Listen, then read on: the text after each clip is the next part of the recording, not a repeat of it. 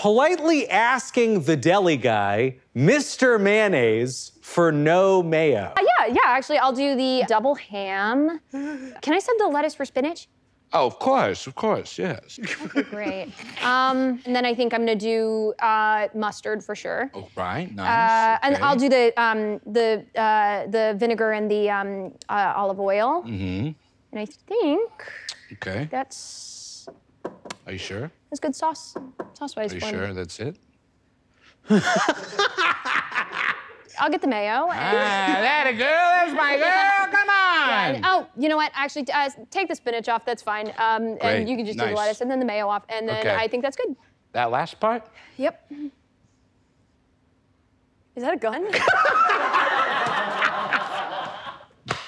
Hey, listen. Hey, no, it's locked.